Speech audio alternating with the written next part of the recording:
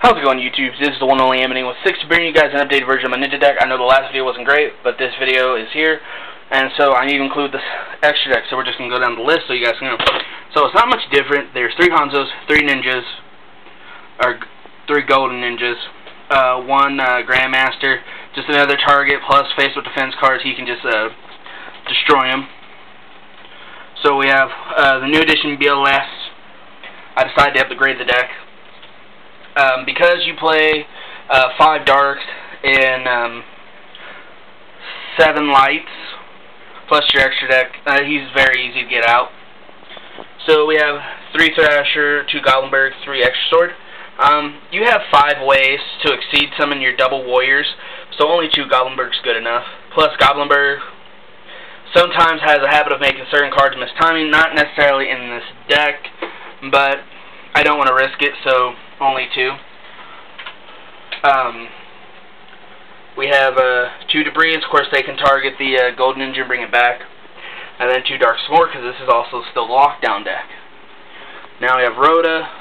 All of them you can see. Powder Avarice, Storm, Dark Hole, Warren, 2 Duality, and 3 Mystique. That's all the spells this deck really needs. It's really trap line, especially because of Upstart Golden Ninja. You need to discard traps.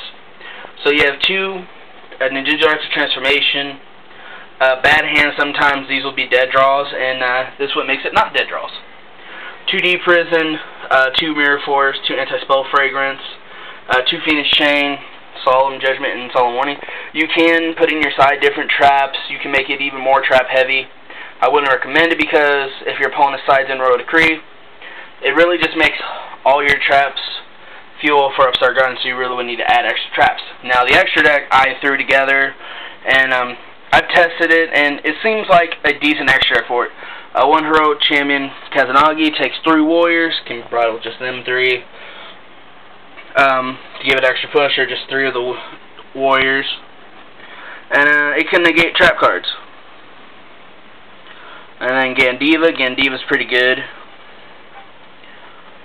Let's see here. Excalibur. 2 Blair Ninja. Oh, if you don't know what Gandiva does, it once per turn, level 4 lower monster special summon to your opponent's side of the field, except during damage step. You can detach Steam material from this card, destroy that special summon target, so it's pretty good.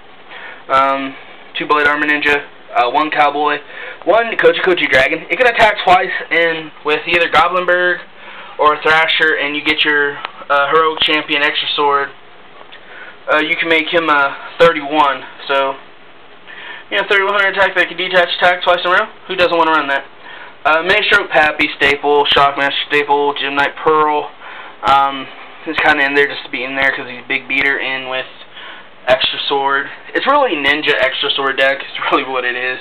And then, of course, Utopia Ray, and then number 32, Shark Drake. So, yeah, that's this Ninja deck profile. Let me know what you guys think of it in the comment down below. It does fairly well. It draws somewhat consistent. Every deck always will have those bad hands. And then, anyways, there's always a move to make. Later, YouTube.